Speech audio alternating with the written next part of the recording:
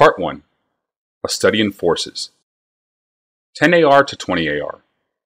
Chapter 1. Tokasia. The Argivian archaeologist removed her lenses and rubbed her tired eyes. The desert grit was everywhere, all the more so when the stiff breeze blew eastward from the inland waste. The desert air was warm as forest coals, but Tokasia was glad for the gentle wind. Without the breeze, it would be merely unbearable and stiffingly hot at the dig site. The aged researcher sat at an ornate table, a huge monstrosity with thick, fluted legs and a heavy top inlaid with polished shell.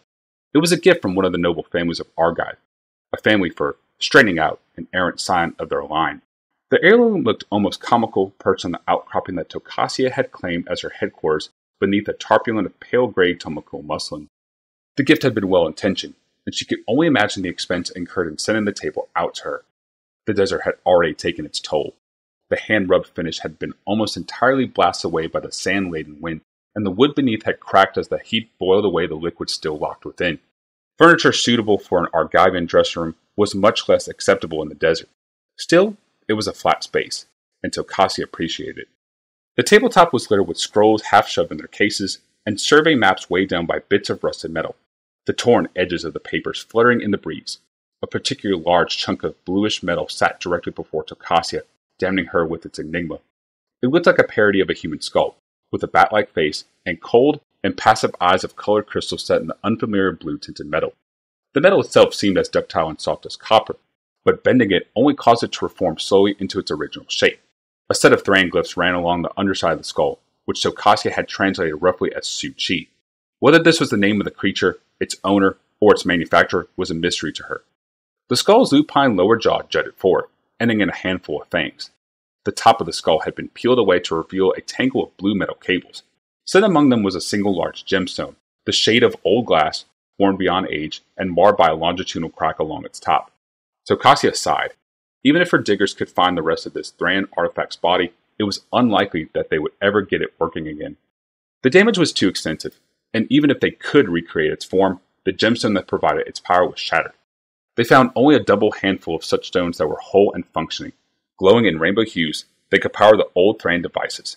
The largest of those stones were shipped away to Argive for additional study in exchange for support and supplies.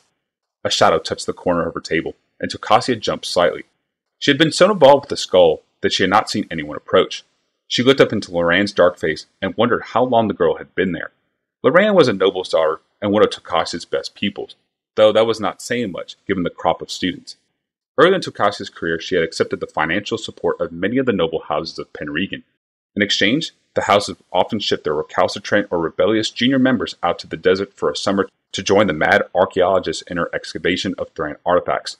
To be honest, Tokasia thought most of the youths she received were guilty of nothing more than being typical young people, and their parents were only seeking to get them out of the manor house. Once on the site, their interest in the past varied from minimal to non-existent. They were glad to be away from the perfumed and protected courts of Penregan, its petty intrigues, and most important, their parents. Tokasia entrusted them with as much responsibility as they accepted. Some supervised the Philology diggers, while others helped glean and catalog the devices they brought to light. Still, others were content to man the grape-shot catapults that flanked the camp and served as a deterrent to desert raiders and the scavenging rocks. The young men and women came, served their time, and fled back to the cities with enough tales to impress their friends and enough maturity to mollify their parents. And a few, such as Loran, had the intelligence, the wisdom, and presence of mind to gump back after their first experience.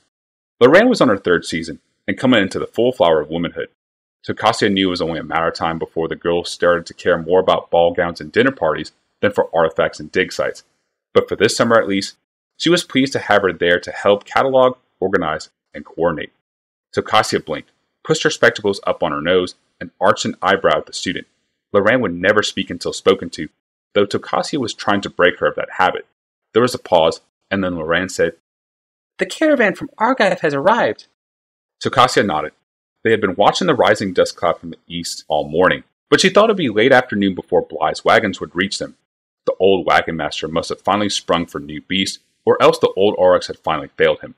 What Loran meant was that Bly's wagons had finally passed through the stockade gates, and Tokasia had best be there to save her students from the bad-tempered merchant's peak should the mistress of the camp not be there to greet him. Loran did not move, and Tokasia added, "I would be down as soon as possible. If Bly does not like that, Let him stew. Loran's lips compressed in a thin line. Then the girl nodded and vanished. Tokasia sighed again. In 2 or 3 years, Loran would be ordering merchants like Bly around effortlessly. But for now, she and most other students were cowed by the merchant's bluster. Tokasia watched Loran's retreating form clad in the cream-colored working shift that most female students labored in. She noted that the girl was already wearing her hair longer, in the fashion favored in the capital. Loran's hair was long, dark, and thick, making her exotic among most of her compatriots. A touch of the desert was the saying among the Argivian nobility. It was not a compliment, but rather a tacit accusation that some desert barbarian was lurking in the family tree. Perhaps that was why Loran kept coming back for the summers. It could not be family pressure. The last time Tokasia visited Penregan, Loran's mother had made it quite clear that Loran should curb such foolish endeavors as rooting around in the dust for scraps of metal. Tokasia looked out over the camp, a rough wall built around a collection of hills. The low rolling hills were incised by dry washes and proved to be extremely productive of Thran artifacts. The stockade was more of a demarcation than a true protection, but it kept what desert bandits that might prove a problem at bay. The barricade of piled stones was flanked by the pair of oversized catapults loaded with loose rubble to keep the rocks away. Within the walls, most of the activity of the camp was slow in the summer heat. One particular hill, where they had recovered the Su-Chi skull, proved particularly promising. It was now covered with a grid of string and stakes for further examination. The slow-footed onulets plodded to meet the wagons, steered by noble boys who enjoyed thwacking the great albino beasts with their makeshift goads. The gate had closed on the last wagon now, and a wide-girthed figure leapt from the lead carriage, waving his arms in an animated fashion. Bly seemed to enjoy terrorizing the students out here, perhaps because he had a kowtow to their parents back in Penregan. Tokasia smiled at the thought of Bly back in the Argivian capital, hat in hand, head bowed slightly, trying to enunciate his request without resort to curses. The desert was probably the best place for him as well. The archaeologist ran her hands through her short graying hair, trying to shake out any non-existent tangles. When she had been young, her hair had been longer and almost dark and luxuriant as Loran's. There might have been a touch of the desert in her family tree as well. Still, age tended to make all peoples equal, and her shorn locks were easier to care for in the desert. Tokasia gave the blue metal skull an affectionate pat and rose from her camp chair. She reached for a walking stick, a shattered fragment of wood and bright steel from an unknown Thran mechanism. She was still spry enough to justify the staff as a walking stick to aid her in navigating the uneven ground and not as a crutch. But aches in her joints in the cool of the early desert morning told a different tale. Tokasia took her time descending from her perch. Bly would bluster and complain, but that never stopped him from dealing. The artifacts and saleable loot he would bring back from the site was worth the long and arduous trip inland. It was no surprise, then, that once she reached the wagons, there was a wide circle of students and teamsters surrounding the wagon master. The surprise was the pair of young men that Bly was berating. The two were strangers. One was dark-haired and stocky, and flinched every time Bly bellowed. He was half hiding behind the other, a lean, tawny-haired boy who stood bolt upright, taking the full blast of the wagon master's thunder. "Frauds, cheats, liars!" shouted Bly. The pair were all of 10 years old, Tokasia guessed. 12 at the outside. That was about the age nobles first considered sending their children out to Tokasia's camp. But these were not her students, and no new arrivals were expected until the beginning of the next season. Loran was at one side of the crowd, looking both embarrassed by the scene and relieved that she was not the object of Bly's temper. "You seek to cheat me! Now get busy unloading, you motherless dogs!" sputtered Bly, a crimson hue crawling through his face. The dark-haired boy raised his fist and took a step forward.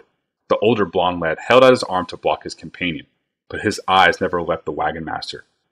"Sir," he said calmly, though loud enough for the surrounding crowd to hear, "we had a bargain. We would work for you now to pay for our passage. We are now here, so we will work for you no longer." Wagon Master Bly turned an apoplectic purple. "You agreed to serve me as hands for the journey. The journey isn't over. We still have to get back to Penregan." "But then we'll have to get back here on our own," exploded the stockier boy, leaning forward against the other's restraining arm. "What's going on here, Bly?" said Tokasia. The wagon master wheeled on the scholar, blinking as if he had only just then noticed her. "A private matter, Mistress Tokasia. Nothing more." The leaner of the two youths stepped forward. "You are Tokasia the scholar." "We're not finished," Bly started, but then Tokasia held up a hand in reply to the youth. "I am," she said. "I am Urza," said the youth. "This is my brother Mishra." The sturdier of the two boys nodded, and the lean youth fished out a battered envelope from within his vest. The seal on the flap, the imprint of a familiar noble household, was intact. but it looked as if the letter had made the entire trip next to the boy's skin. Bly drew in his breath sharply at the sight. Tokasia looked at the two youths, then at the wagon master. She slid a sandblasted nail beneath the